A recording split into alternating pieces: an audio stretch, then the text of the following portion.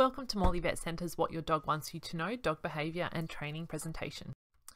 I am Laura Ryder. I'm a certified professional dog trainer and I've worked at Morley Vet for over 20 years and these are my two very cute and very cheeky Border Terriers, Wicket and Milani. So we're going to talk about a few topics today. The first one we're going to start with is canine communication and so how to speak dog. So our dogs, what we classify as non-verbal communicators. They predominantly use body language to communicate with other dogs and also with us. As humans, we're predominantly verbal. We use some body language, but we like to talk.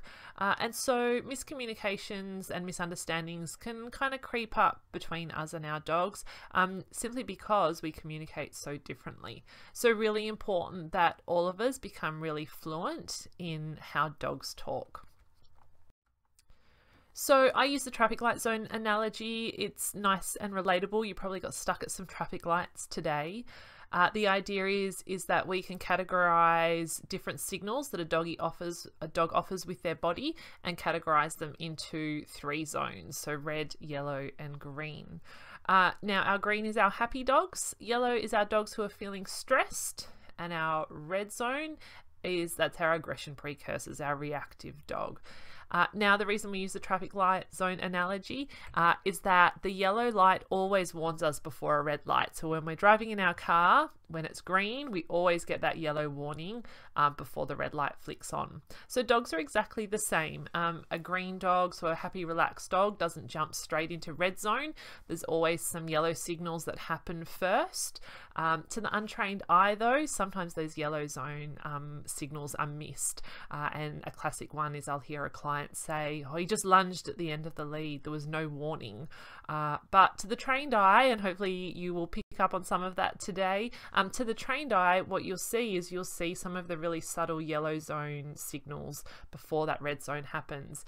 And what we're hoping to do is that if we see our dog feeling a little bit stressed and they're up in that yellow zone, we can do something. We can manage that environment. We can take action there and hopefully get our dog back down to green zone by being proactive about it rather than the yellow zone and we don't notice it. And then all of it, then it's, oh, the dog's in red zone, and it's a lot harder to get them to come back and calm down once they're up in that red zone. When we're looking at dog body language, it's really important that we look at the big picture. So our dogs can offer many different signals with all parts of their body all at the same time. So really important we take it all into account in any given moment. So as well as noting those individual signs, really important we observe the environment and be aware of potential triggers. So is it an environment that your dog is really comfortable in and has a trigger just arrived? So again, they may be happy at home, but some small children have arrived and your dog is a little bit worried about them. Or is it out and about, you've taken them out to a new environment, somewhere there can be lots of triggers around that they can possibly react to. Our dogs also go through conflicting emotional states just like we do. So if we think about going on a roller coaster ride, we can be really excited about it, a little bit nervous, a little bit fearful. So lots of things going on, and the same thing can happen with our dogs.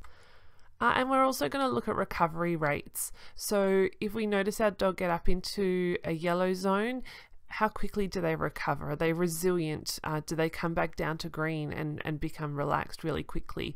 Or do they stay in that yellow zone and they struggle to come back down and relax?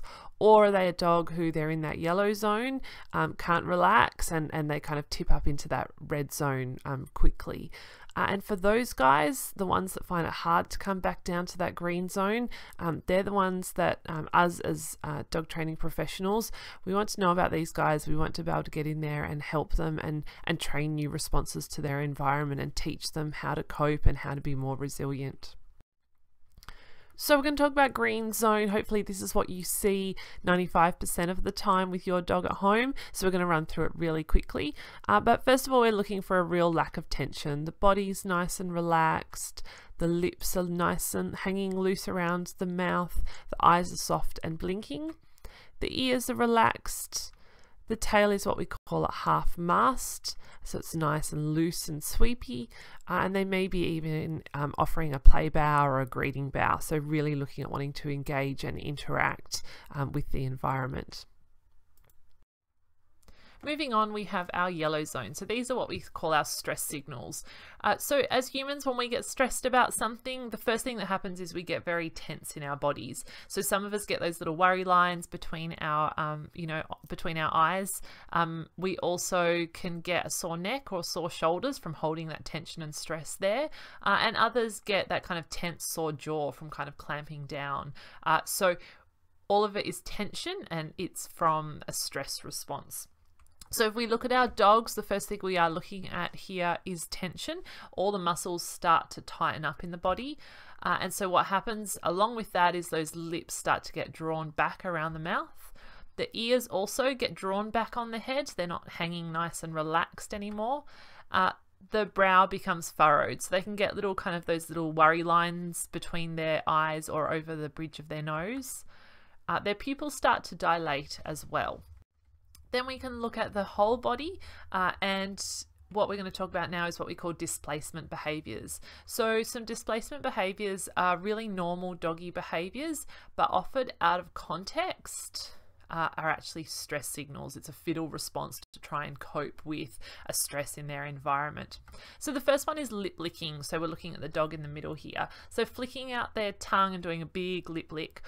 So if your dog's just eaten something really yummy and is licking his lips, chances are he just thought that was delicious and is pretty happy about himself. If, however, the dog's in a new environment, there's some triggers around and he's a bit worried about it, and the rest of the body's looking a little bit stressed and tense, and you see some big lip licks, that's the displacement behavior there. That's him trying to cope with stress. Yawning is another displacement behavior. So if you've been out walking with your dog, they get home, they do a big yawn, they stretch, they go to their bed, they collapse and go into a nice comfortable sleep. Chances are they were tired. But if your dog just got up in the morning and you've popped him in the car, and he's not really a fan of the car, and he's sitting there, he's not tired, but he's a bit stressed about being in this environment, and you see some big yawns, there's some stress yawns that you're observing. Panting is another one. So again, the dog that's been on that big walk, he comes back and he's panting, but his body's nice and relaxed, and he decides to go and sprawl out somewhere to cool down. He is just cooling himself down through panting. But if we go to that dog that doesn't like the car and he's sitting in the car, the air conditioning's blowing, it's nice and cool, there's no reason for him to be panting because he's hot, but you start to notice some panting, absolutely, that's your displacement behavior showing there, where he's trying to cope with that stress. They can also get what we call whale eye. So this is where we can see the white rim around their eye. They're kind of in conflict in this stage. They're looking at something that they perceive as a threat, but at the same time, they're trying to move their body away from it. And then we've got cowering, moving away, pacing, and their tail really low. So the cowering and moving away, with these two, some dogs are really subtle in it. Some, it's really obvious. So some of them, let's say for moving away, they take themselves off into another room. They're like, I'm out of here. But some of them, what they do is they just shift their weight to their back end a little bit. They just move away that little bit. That's the first sign they're in that yellow zone. So if we see that, hopefully we can do something there, again, before they get up into that red zone. Okay, so now we do have the red zone. Hopefully we don't see this with our dogs, but we need to know it's there and be prepared if it does happen. So a few things happen when our dogs get to red zone. First of all, the body becomes really stiff and still, with big staring dilated pupils. The hackles can come up, so this is where the hair will stand up along their back. If you've got a fluffy guy, you'll never see hackles. They've got too much fluff. Now, hackles, just really importantly to touch on, is only a sign of arousal. So like we said about in previous slides, it is about reading the big picture.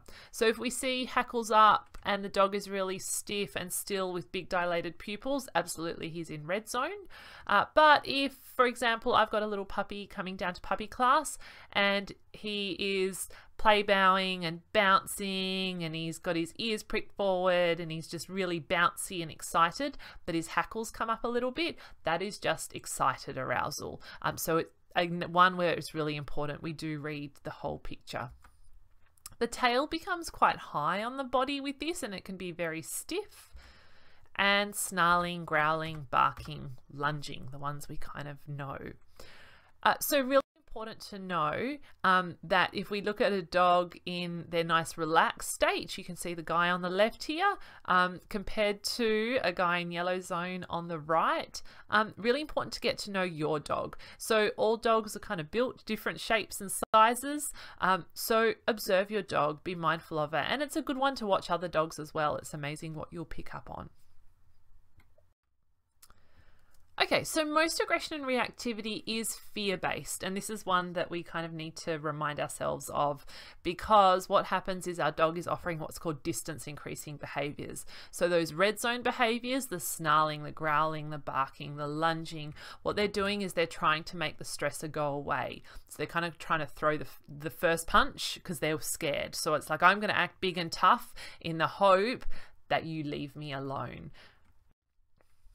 Now, sometimes what happens is if our dog does get into red zone, it can be a little bit embarrassing. We don't want a dog that's barking and growling and lunging at the end of their lead. And so we kind of jump in and think we might have a quick fix. And what we do is we start to tell the dog off for red zone. Now, the issue that happens here is that, first of all, it's only going to increase their anxiety. Remember, it is fear-based. If they're already really fearful about something and then we start telling them off and getting grumpy at them, it's only going to make it worse. Now, we may extinguish the aggression precursor, and what I mean by that is that if we punish a dog off, let's say for growling, and we do it often enough, we may get rid of the growl, but the underlying fear and anxiety still remains. And the scary part is we now may potentially have a dog that bites without warning. So the example I use here is little Fluffy comes to the vet clinic and is a little bit worried about seeing the vet. So sitting in the reception area, showing some yellow zone signals. So lip licking, cowering, and then what happens is the vet actually approaches. So the trigger is worse now, the vet's near, so little Fluffy starts to growl. Now Fluffy's owner is a bit embarrassed because Fluffy is now growling at the vet, so Fluffy's owner is like, Fluffy, no, and starts to kind of reprimand Fluffy. Now again, we may get rid of that growl, but Fluffy still is really scared about the vet and the vet clinic. So now what we've potentially done is have a dog that doesn't have a warning system and can potentially bite. So Ian Dunbar says it beautifully, punishing a growl is like taking the batteries out of a smoke alarm. Now we're going to talk about responses to stress. So we have a dog who's gone to yellow, possibly red zone. So they're stressed. How do they cope with that? They actually cope with it in the same way that us humans do. They have 4 options. Now I am about to put a spider on the screen. I always warn everyone just in case. So there he is. So what we can offer as humans, if we are fearful of spiders, we can offer fight, flight, freeze, or fiddle. So fight, we go get the can of Mortine or the rolled up newspaper. Flight, we kind of run and leave the room and we refuse to go back into the room until the spider is gone. Freeze is where you kind of stand still, you're frozen in fear and you're like, ah, it's a spider. And the fiddle one is where you kind of scream and jump up and down on the spot. So all of us are different and we can all offer those different responses, and our dogs will do the same. So we're going to have a look at them individually now. Okay, first of all, flight. If I'm worried about something, I can move away from it, which sounds pretty logical. Sometimes what happens though, especially out and about, is our dogs are on lead. So they don't have the option of flight. So this guy here has moved as far as he can to the end of his lead. He's very stiff in his body. You can see a lot of yellow zone body language going on there, that he's really uncomfortable about it. So he's kind of tried flight. I'm going to try and back off and move away from the thing I'm worried about, but that lead is keeping him there. Flight can also happen off lead. So this is a guy who's decided that he's going to go and use flight and go and hide behind the couch, so move away from something. This one I use the example of a dog who's maybe not been socialized around little kids, you know, as a young dog, and so maybe is a little bit worried about little kids. And so friends come over and bring their little kids and they see him and they're like, oh, it's the doggy from 101 Dalmatians. And they so want to go and pat him, but everything about his body language is saying, no, thank you.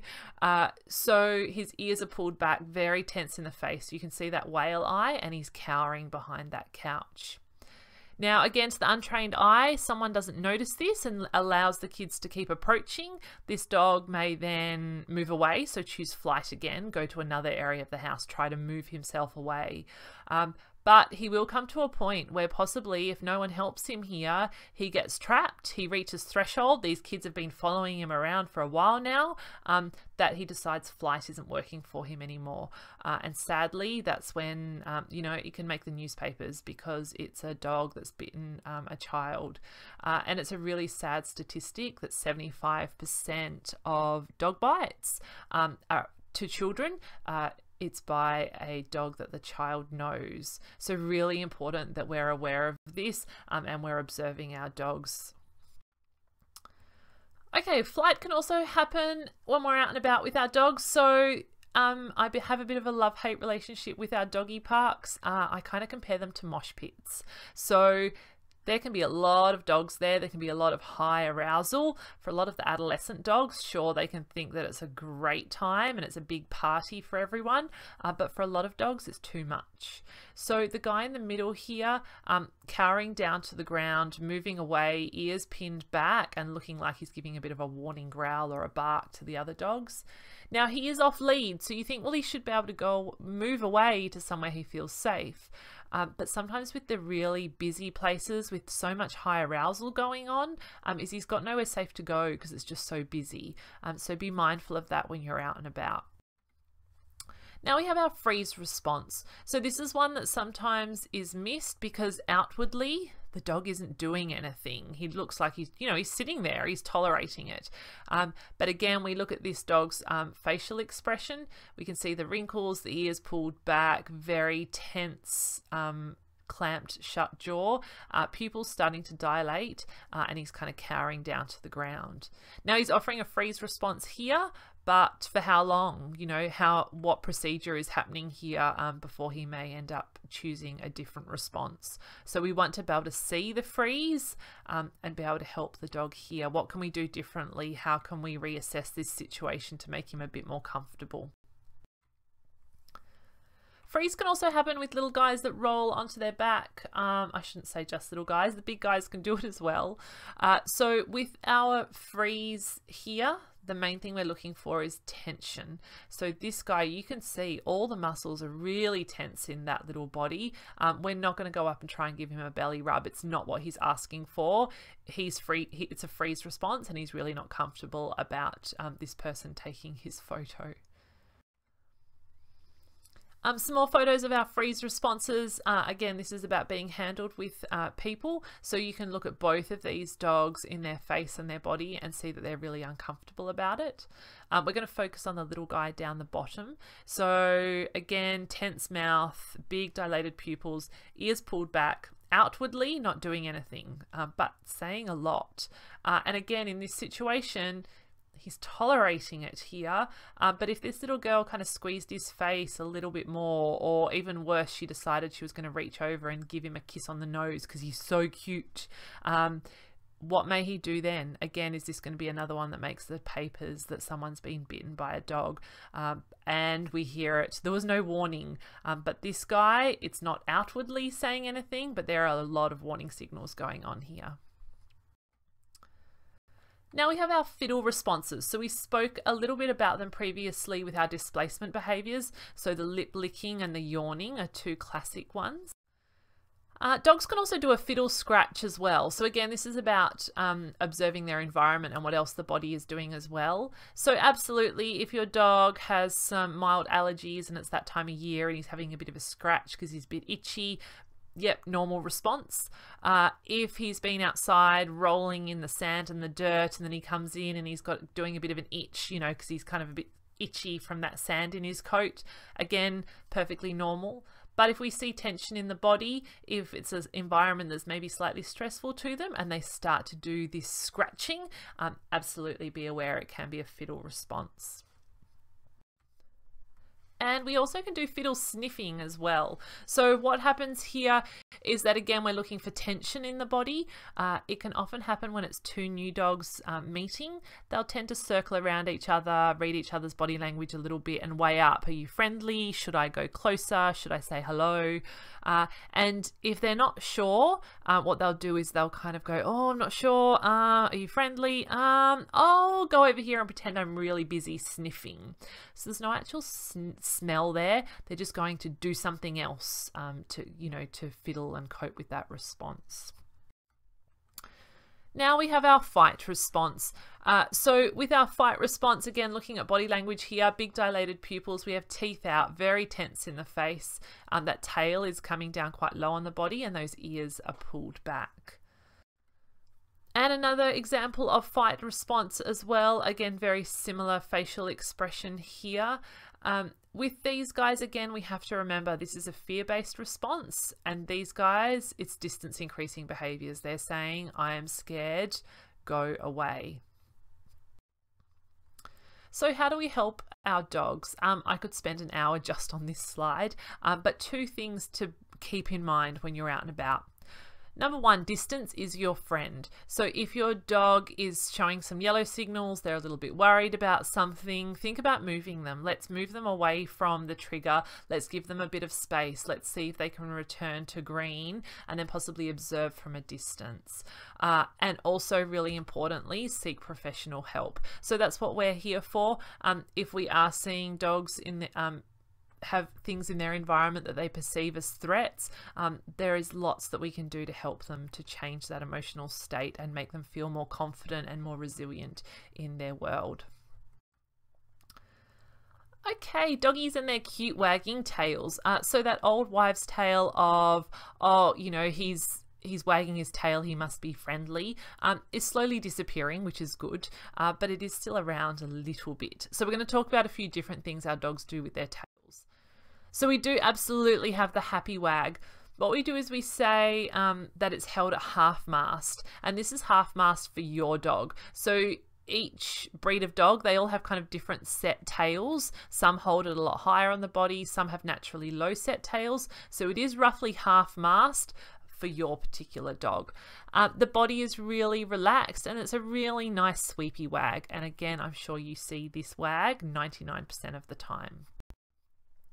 Then we have our fearful and our stress dogs. So again, we're looking for that tension and the tail becomes really low. The body can be very stiff, but that tail can be still wagging. And again, sometimes that's where miscommunication happens because people see it and go, oh, he's fine, he's wagging his tail. But everything about this picture here is saying, no, I'm really stressed. We then have our reactive dogs as well. So again, we're looking for stiffness, and what happens is that tail comes really high up on the body. So again, this is about your dog and where they hold their tail, but really high up on the body, and there's a real stiffness to it, and it can be wagging. It can be wagging pretty fast, but it's really stiff. And again, another one where miscommunications happen. People just see the wag and go, oh, he's fine. But they don't see the stiffness and the stillness and all the other reactive red zone signs that are going along with it. Okay, this cute little picture. So we're going to talk about a shake off. So when you wash your dog and then you get soaked because they shake and water goes everywhere, they're doing that to dispel water out of their coat, so to dry themselves off. But if you see your dog doing a shake off, so that same action but they're dry, what they're actually doing is getting rid of tension. So what happens is they may have been in a state of high arousal and then they're shaking it off and coming back down to lower arousal. So it can happen in a few different scenarios. It can be used in a stressful environment. So the dog was a little bit stressed about something. That stress is then alleviated. So the dog does a shake off and comes back down to green zone. It can also happen in play. So if play is getting a little bit full on, arousal levels are kind of going up, you will find that one or both the dogs may break away, kind of have a bit of a breather and do a shake off, and again just come back down to a slightly calmer level. So I'm going to show you a video in a moment because it is a lot easier to see a shake off than see it capture it in a photo, and I'm going to chat you through it. Okay, so really nice roly-poly play with these two retrievers. The one in the front is an adolescent, the one at the back is an adult dog, and the adult dog gets his tail pulled on by it. So there's a bit of a scuffle, and then you see all the stiffness kind of happening. So stiffness, and then you're going to see a nice big shake off, like, oh, phew, okay, we're okay.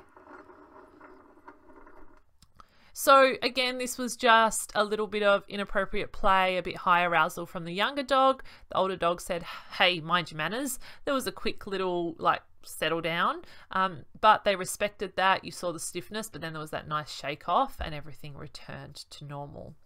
Now I apologize in advance for the next video, but you will never. It's gonna be alright, 'cause the player's gonna play, and the hater's gonna hate, baby.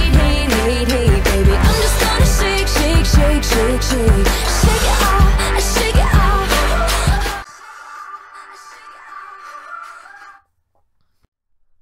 Okay, so again, you will never forget the shake off. If I had $1 for every time I saw a dog do a shake off as they walked out of the vet clinic, I could buy some really cool toys for my dogs. So keep that in mind. The shake off is a really nice one to watch for as they come back down to that calmer level. Now, if you would like more of the body language info and have it readily available right at your fingertips, the Dog Decoder app is a really good little app, available for iPhone and Android. So all the body language signals we spoke about in the last 20 minutes, they're all there in really nice little diagrams, explanations about what your dog is doing and what that means. So great for educating us as dog owners, really good for educating friends and family, and also a really nice one to help with kids and dogs get along safely. Okay, next topic we're going to cover is social skills for dogs, so polite greetings and appropriate play. So dogs are social species just like us. So when we were little, we were taught to share, to take turns, to cooperate, to work together. We weren't born with these skills. Our caregivers taught that. Our role models taught us that. And the same thing happens with our dogs. It's important to give them experiences so that they can learn appropriate social skills. They're definitely not just born with them. So we're going to look at how they establish these social skills. It does all start with mum and litter mates. So first of all, they learn what's called bite inhibition when they're interacting with their litter mates. So this means that obviously dogs mouth and bite to play, but they do it with a soft mouth. So if one puppy plays too hard, bites too hard and is too rough, the others might kind of yelp and run away and kind of be like, I don't want to play with you. You know, you're a big mean bully. And so they'll start to adjust their play so that the other puppies will come back and interact with them. Mum is a bit of a referee at this stage. She does a lot of what's called splitting behaviour. So this is where if play is getting too full on, she will simply split it up. She'll walk between the two puppies and just diffuse the situation. So just a simple walking between them can often decrease arousal levels. You will see a lot of adult dogs do this. Once you know what splitting is, you see it a lot. So you will see a lot of nice social adult dogs do this. If things kind of escalate and get a little bit too full on with other dogs around, they'll just step between them, just calmly step between, and it's just like a hey, settle down. We then have that socialization period. So this is where we have to make sure we're giving our puppies lots and lots of positive experiences with being calm and polite around other dogs, greeting lots of different people, and also exposing them in a really positive way to different environments. So we only get one chance at this socialization period, so really important that we make the most of it and give them lots and lots of positive experiences to build up that confidence about their world. We also look at appropriate activities for our dogs as we venture through with them. So lots of training classes and fun workshops are available out and about. And the idea is that we're going to focus on engaging and playing with their owner and building that bond and having that really nice relationship. Do seek out qualified pet care professionals. What you will find is the dog training industry is completely unregulated. So there's some lovely people out there that can have the absolute best of intentions and want to, set up their doggy daycare and set up, some, pet training services. But really important that they go out and they've spent the time to make sure that they have, the knowledge to give your dog the best possible start. Then we can talk about dog-dog interactions. So how they should greet each other appropriately, cut off signals when they're kind of saying, no, I've had enough, and also different play styles. So we're going to delve into that a little bit further. So dog-dog interactions, when we go out and about with our dogs, before we go and say hello, there are some things we need to be mindful of. First of all, I suggest you follow the 1:10 ratio for greetings. What this means is for every 10 dogs you see out and about, your dog actually gets to physically say hello to one of them. If we allow our dog to say hi to too many dogs, it can go a bit pear-shaped. Not every dog is going to be really eager to say hi to every other dog. And if you look at us, we're kind of the same. We have our close group of friends that we play nicely with, and the rest of the population we're just polite to. You might walk, along the street and smile and say good morning to someone, but you don't walk along the street and run up to everyone and say, do you want to come to my house for dinner? And then the next person, do you want to come to my house for dinner? The next person, do you want to come to my house for dinner? You could imagine, like, if I did that, people would start phoning the police. There's this crazy lady out there trying to get people to go to her house. But we kind of put that expectation on our dogs. They should go up and say hi to everyone. And that's really unrealistic for them. They should have a close group of doggy friends. Everyone else, they're just polite with. So follow roughly that 1:10 ratio, and things should go well. Now, when we're choosing that 1:10, how do we go about that? First of all, we need to assess the other dog and the owner. We also need to read the body language of our own dog, and we're going to run through it now, the simple steps to some polite greetings. So how do we assess, and then how do we go about doing it? So I always ask the question, shall we go and say hello? So this one, I'm out and about and there is a dog and the owner is on their phone. I don't say hi to this dog purely because that owner, they're busy doing something else. They're not connected with their dog. They're not 100% like in the moment to be able to make sure that that interaction goes well. They're busy doing something else, and that's fine, but I don't know that other dog. I don't know how it's going to go. I need that owner present. So this one, I'm going to give it a miss. Okay, this little cutie with a ball in its mouth looks pretty happy, bouncy, eager to interact. But there's a toy, and this can sometimes cause issues out and about with our dogs. So this dog has chosen, I want to play with my ball. And that's fine. That's the game they've chosen to do at this particular time. So I'm not going to go and approach this dog with my dog because that's not what this little guy is after at the moment. There's a lot of issues with other dogs running up and trying to steal another dog's toy or trying to join in the game. And this little guy doesn't want the game of keep the ball off the dog. This dog is like, I want to play ball with my owner. And that is fine. So do be mindful of that when we're out and about. Toys can sometimes cause a few issues. All right, this one, we're completely reading body language with this little sweetheart. Really, really scared in this environment. Ears pulled back, huge dilated pupils, very tense in the face, cowering and hiding between mum's legs. There's no way I'd be going anywhere near this little guy.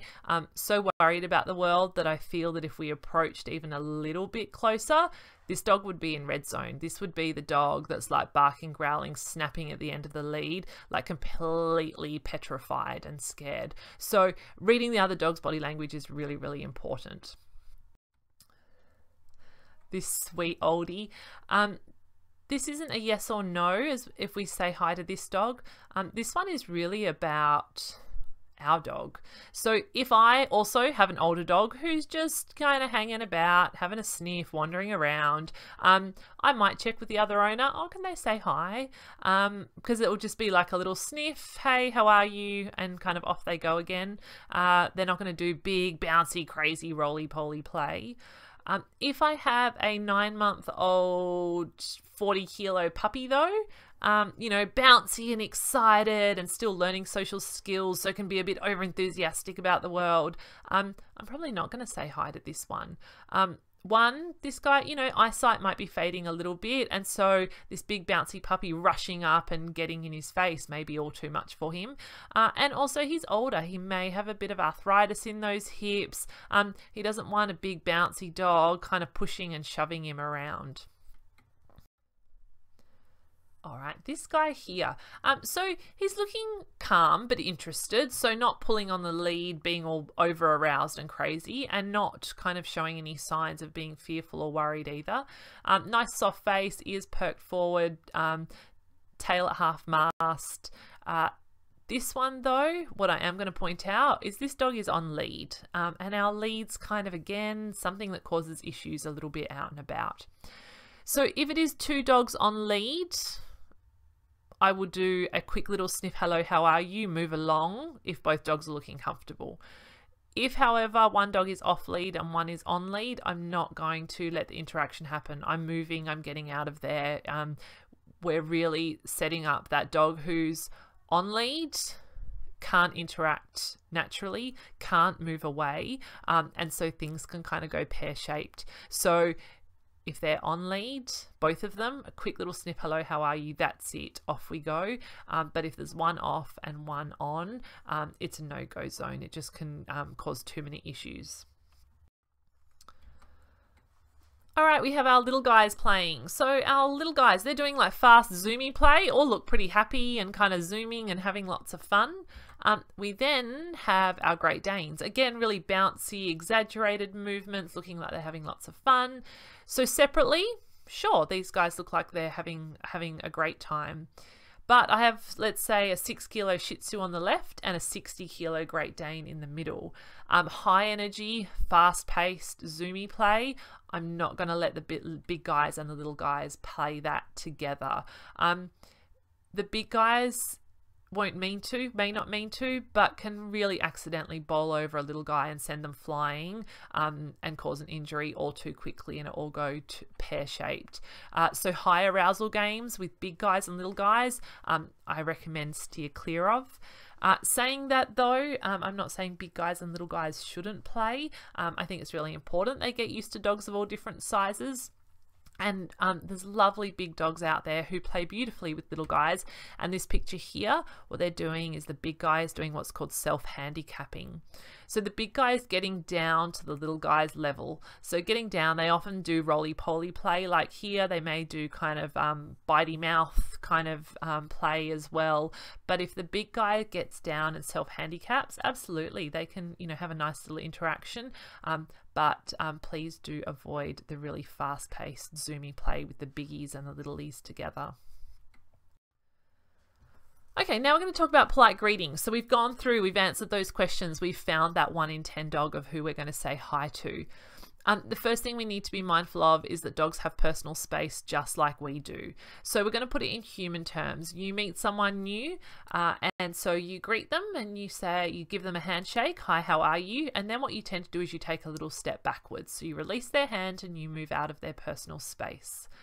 Now you've all met that person who doesn't respect personal space, and so they say hi to you, they hug you, or they hug you and you've never met them before, or they shake your hand and then they kind of step closer into you, and you start to feel really uncomfortable and awkward, and you start to feel that tension because they're in your personal space and you don't know them, and you may try to kind of back away out of it.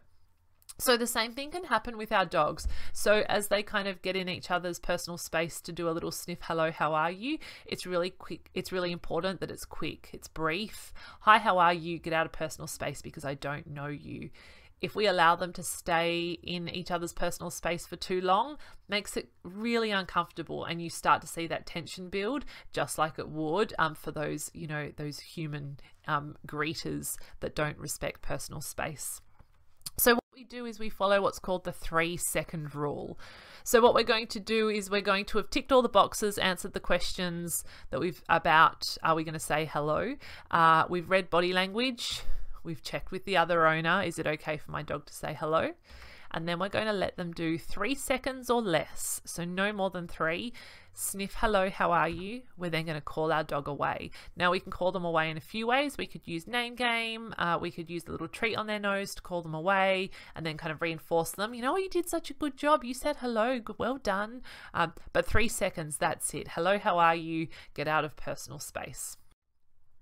And when they're doing this, we're looking for body language. So the guys on the left here, we're looking for that curved, relaxed body. So they're doing what dogs do. They're having a good sniff. But everything about their body is nice and relaxed compared to the guys on the right. So guys on the right, our little puppy, you can see the weight is shifted onto those back legs, very tight and tense in the face, and those ears are kind of pulled back. Then the other guy, you can see a lot of hackles coming up. Tail is very high and stiff, very stiff in the face, and both their bodies, again, a lot of tension in it. So I would have preferred that these guys didn't even get that close to say hi. I would have hoped to have seen some body language before it got that close and kind of called them away beforehand. But if it gets to a point where it's this close, I'm going to take action now. I'm calling both dogs away and diffusing the situation because both of them are really uncomfortable in each other's personal space. Now, I then get clients asking me, well, is this how they say hi to dogs forever? You know, 3 seconds, is that it? Think about it with us. If you're going to go and see someone that you don't know terribly well, you're going to do a handshake, you know. But if you're going to go visit your mum, so if I'm going to go see mum tomorrow, I'm not going to walk into her house and go, hi, mum, and shake her hand. You know, my mum gets a big hug and a kiss from me. So people we have relationships with, so our close friends, our close family, we are more comfortable in their personal space, so we're more comfortable to go in and give them a hug and a kiss. So you will see with your dog the same things start to happen. They may not hug and kiss, but what you will see is that greeting, they'll start to recognize that friend. They'll be like, oh, hey, it's my doggy friend that I saw the other day. And they'll go up and they'll be more comfortable in each other's personal space, and then they'll start to initiate play. Now, when they are playing, we're watching for lots of different things. We're looking for a real curvy body language, really bouncy and exaggerated movements. So if we think about little kids, when they're playing and they're excited about something, they don't just walk somewhere. They skip and they run and they bounce. And so our dogs are the same. When they're playing, it's big and it's bouncy and exaggerated. They will also be offering play bows and pauses. So now we're going to look at a couple of slides here with some more body language. So first of all, these two guys here, teeth out, but bouncy, exaggerated movements. A bit high arousal, I'd be managing this, but absolutely, you know, both of them are kind of having fun at the moment. They are like little kids. It could go pear-shaped rather quickly, but at the moment it's loose and it's bouncy.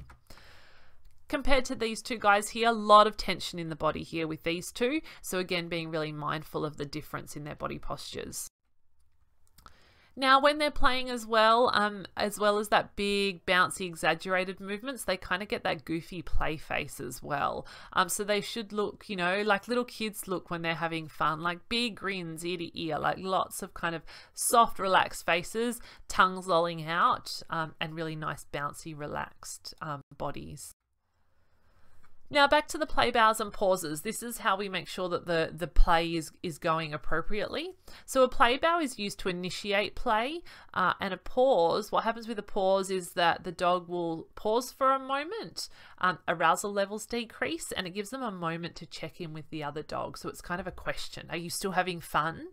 And if the other dog offers a play bow to re-engage, then yep, absolutely, they'll go back in and start having fun again. So I'm going to show you a video of my two guys in a moment. They're little terriers. They like to wrestle and have a good little play, but we're going to observe for some little pauses and play bows in this. Okay, so they're wrestling, pause, play bow, re-engage, pause, play bow, re-engage.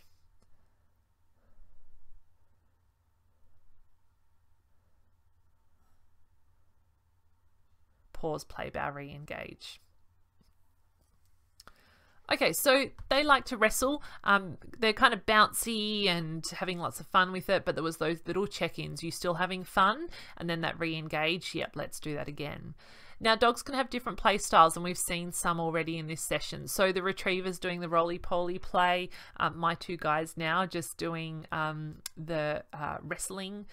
The little guys and the Danes doing the chasey play, and Milani, who's my little female in the video, one of her other really good doggy friends is Parker, who's a border collie, and they don't wrestle, they chase. And so they flat out hoon around my paddock, and then they'll both pause. They'll come to a screeching stop almost at the same time. They look at each other, play bow, and then they go again. So there's these little moments where they check in and make sure that they're having fun. It's often when they'll change direction. It's often when they'll change who's chasing who, and it's really nice to watch. Now, if it's two adolescent dogs playing and I don't see any pauses, it's getting a little bit too high arousal, there might be a bit of tension starting in the body, I will prompt some pauses. So I may use some little treaties or their name game and kind of go pop, pop, pop, pops, kind of call them to me to kind of diffuse the situation. Maybe ask for a little sit. Yes, give them that treaty, and then free, go play again. So just helping them come back, decrease arousal levels, off you go again. So just like little kids, when they're little, we're kind of there, we're not micromanaging, but we're there to support and help them where needed. Really important we're doing that for our adolescent dogs as well. Okay, a quick little one I want to talk about now is development and sociability. So this is inside our canine brain. So our dogs go through similar development processes as what we do, just in a very condensed time frame. So our juvenile pups, these are kind of like our toddlers and our primary school kids. Most of them are really highly social. You think about, little kids, they've got a new best friend at school every week. They are really dependent on primary caregivers though. So we think about the little toddler who, is happy to venture off a little bit, but needs that security of coming back to mum and dad as well. And that kind of builds as they get older. So the same thing happens with our pups. Then the fun stage happens. So this is when our dogs become adolescents or teenagers. So they're still usually pretty highly social. They start to develop some close friendships. But the challenging bit is that they start to become increasingly independent and they take risks. Now that goes on, and then we get the adult dog. So with the adult dog, firm friendships are established, and what happens with the adult dog, for majority of them, is sociability actually decreases. Now this doesn't mean that all of a sudden they don't want to be friends with anyone. What it means is they're just not as open to new friendships. And again, if we compare them to us, we're kind of the same. As adults, we're pretty comfortable in our close social groups. We don't have a new best friend every week like we did when we were little. We don't go to the big teenage parties like we used to. We're just more comfortable with being with people we know. And the same thing happens with our adult dogs, and it's often when we can see issues start to creep in because that adolescent dog has just become an adult, and instead of loving that mosh pit that is the dog park, they can start to have a few issues and not want to be there. They don't want to hang out at the teenage parties anymore, and that is perfectly fine. Now, as far as ages on this, our young pups, we're looking up to about 4 to 5 months of age, and then they will become a teenager. The important numbers I want you to remember for this, though, is teenage to adulthood happens at around 2 years of age. So this causes some issues for our dogs, this number, because we talk about a dog being an adult at 1 year of age, and physically they're pretty much fully grown at 1. but socially, they've still got a lot of development to go. And if we look at ourselves, the same thing happens. We put a number, 18 is when we become an adult. And if we look back to our 18-year-old selves, we may have thought we were really mature, but in actual fact, we weren't fully grown up. We weren't completely developed. Social maturity in humans, they reckon on average is kind of mid-20s. Now, if we go back to our dogs, we put this, they're an adult at 1 year of age, kind of label on them. Issues kind of creep in. So a lot of our rescue organisations, our shelter groups, the average age of dogs in their care are dogs between 18 months and 2 years of age. Now, the reason for this, the predominant reason, is that dog's been a puppy. You know, the owner thinks, oh, he'll grow out of it. He's just a puppy. And then at a year of age, the owner has new expectations. This is now an adult dog. You should start acting like an adult. Why are you still being a puppy? Why are you still taking risks? And so the bond is broken. They start to believe that they have a bad dog. And sadly, the dog is then relinquished into a shelter or a rescue organisation. So really, really important to know that our dogs really are teenagers up to 2 years of age. There's no magic cure for teenagehood.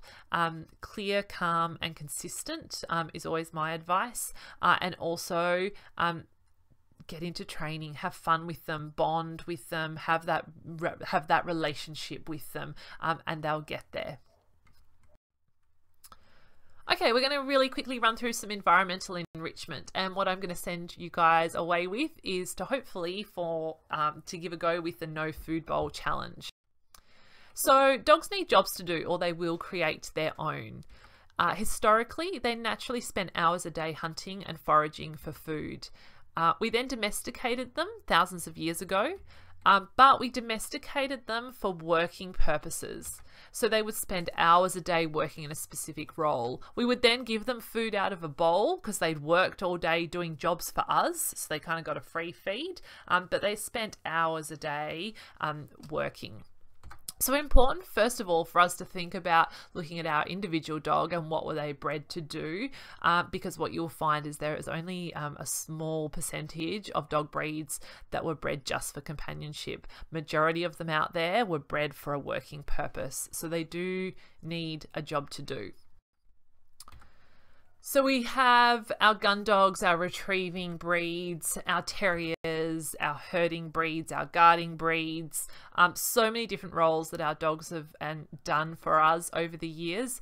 And our pet dogs now have a pretty sweet life. But along with that can creep in some boredom issues. They now don't have a daily job to do. They don't have that outlet for that instinct and that energy. And so we can often see some destructive issues, excessive high energy and inappropriate behaviors like this guy here. So what can we do instead for our pet dogs, because they're not out, working 10 hours on a farm anymore, for example? So first of all, we need to find an outlet for our dogs' instincts and also give them interactive ways to work for their food every day. So I suggest we throw out the food bowl and we feed the fun way. So I'm going to run through some ideas now with you. You will find you can spend a small fortune on interactive doggy toys, or I'm going to give you some really simple, easy, cheap options as well. So you pick and choose what you think is going to work for your dog. So we're going to start with the Kongs. They're made of really hard, durable rubber. We stuff it full of yummy wet food, and they also come in lots of different sizes, so you can get them for every size dog under the sun. And we can teach the game and then build up the challenge of the Kong. So novice dogs, we're just going to stuff the wet food really lightly in there. I use a lot of the Prime 100 Polony roll, so I chop that up and stuff that in there. We can help the dog a little bit by holding the Kong and encouraging them. Once they've kind of got that down to a fine art, we move on to the intermediate option where we can start to really stuff that food in firmly so it's harder to get out. And we leave it with them independently. We don't need to hold it and help them. They can kind of lie there happily on their mat while we're doing something else and they can be working on it. Again, once they're really happy with that, the advanced guys, what we can do with them to really challenge them and give them a really fun job is that we're going to stuff it full of yummy food and then we're going to freeze it. So again, it just takes longer for the food to come out. And again, instead of just giving them the Kong, go hide it somewhere. Let them use their amazing noses and go and find the yummy Kong. We then have the treat balls, quite a few different ones on the market. Similar to your Kongs for wet food, your treat balls are for your dry food. So again, different options. So we can, to start with, just put in some dry food. You can absolutely use some little dry treats as well. And we can help the dog a little bit, show them, move it a little bit, encourage them to kind of interact with it. Then we can get them working independently. And my final one, this is how I feed my guys a lot of the time, is that I use so these are the Kong wobblers. So I'll put their food in there. I will then rest a tennis ball on top and then do up the lid. And basically what the tennis ball does is it just blocks that hole every now and again so the food doesn't come out as quickly. Kong have a lot of different products on the market. So have a look around, see what you think your dog might like. There's also the canine connectables. These are a fairly new one on the market, but these are really cool. These are definitely my dog's top picks. And they, again, you can stuff them with food. They can go in the freezer, so you can stuff and freeze them, and then they all click and join together to kind of make it kind of a food puzzle for them to work out and chew on and play with. Little kids play pools. We can put lots of different things. So we could put the balls in there. That's my guys in there getting their dinner out of it. For a dog that likes to dig, we can redirect them to an appropriate digging area. So popping some sand in it with some toys and some treats to encourage them to use that. I also use a lot of indoor digging pits. So I get some old towels from the back of the linen cupboard, chuck them into the pool, add some food to it, and my dogs will get in there and they'll dig and scratch and rummage around and have lots of fun trying to find the food. And absolutely, we can put some water in it. You know, lots of dogs love to have a bit of a splash and a play around. So, you know, one little toy that you can do lots of different things with. Nothing goes in my recycle bin until I've had a look at it and decided if my dogs can play with it. So egg cartons, cereal boxes, empty toilet rolls, anything like that. Again, you can pop some of their food in it, close the lid, and then give it to them. They can pull it apart and shred it and have lots of fun working to get their food. Occasionally I get a client who's like, oh, Laura, I've then got bits of cardboard all around the house, and that's fine. They can use something else instead of cardboard boxes. But my suggestion is I say, but I know, but your reticulation's still in the ground and your pot plants are still in one piece this week. So a win-win. Really quickly on plastic bottles, I take the lid off, pop some food in there, then they can crunch and chew and shake it to play with it. The plastic bottles, do make sure you are 100% supervising this game, purely because 95% of dogs will just chew and crunch and shake till they get all the food out and then will stop, finish the game. But there's that small percentage who then think it might be fun to chew up the bottle and ingest it. So if you have a dog who you think might like to ingest pieces of things, and maybe avoid the plastic bottles. Popsicles are another nice little one as well. So I use either a little silicone mold, an empty plastic container, or I do use a lot of the Glad Ziploc sandwich bags. Pop some of their food in, you can put some treats in there. You're then going to fill it with water, freeze it, and then the next day you can take it out of the container, put it out on the lawn, and they can lick and chew and crunch and play with it. There's also lots of food puzzles and slow feed bowls out there as well.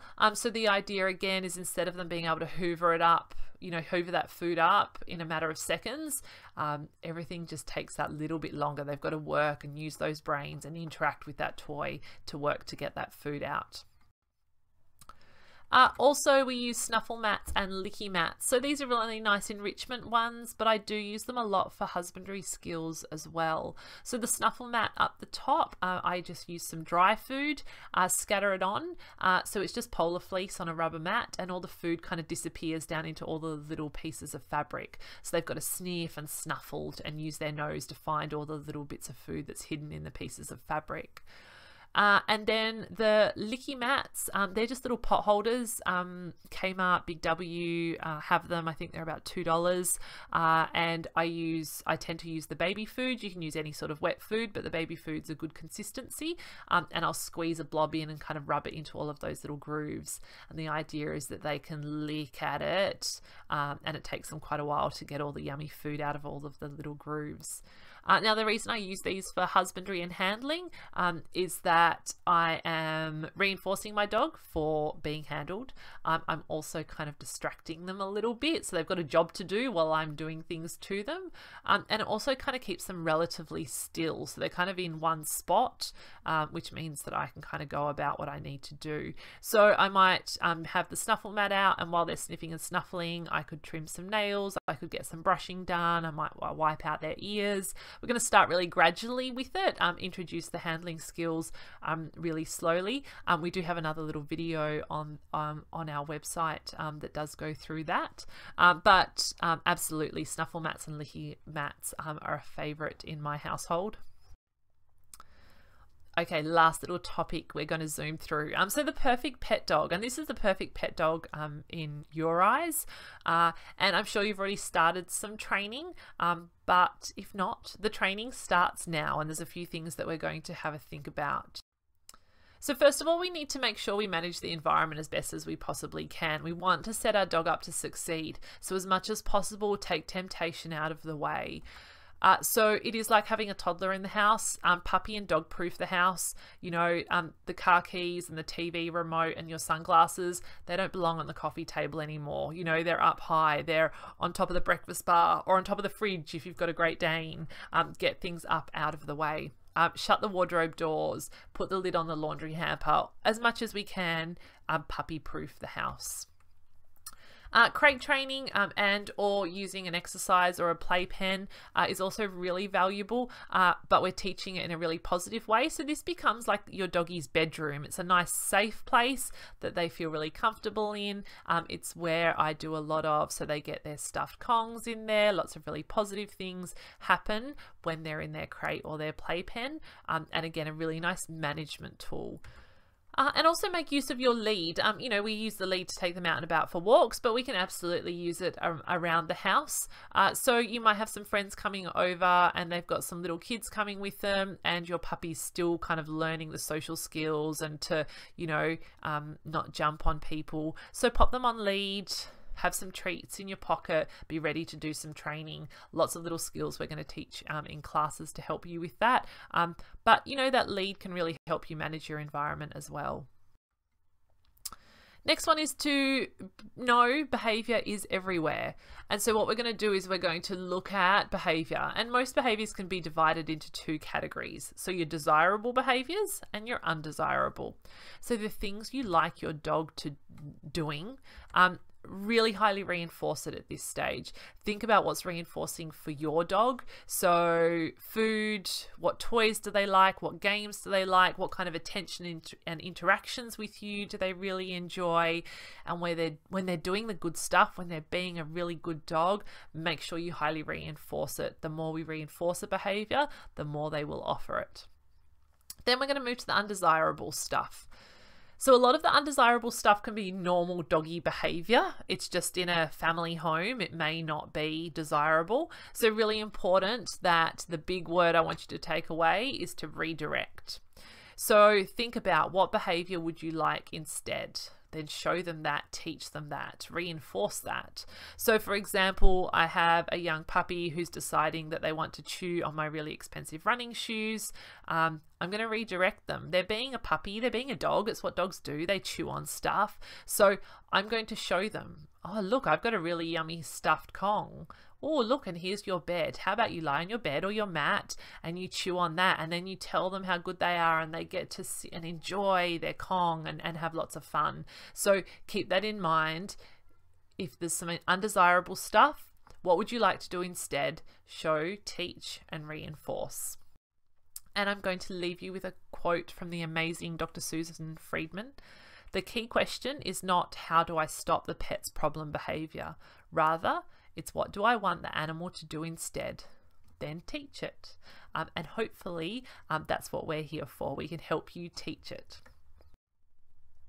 Thank you so much for listening to the presentation. I'm sure your dog says a huge big thank you as well. Hopefully you've learnt a little bit more about them today, and you've got some new skills that you can introduce at home.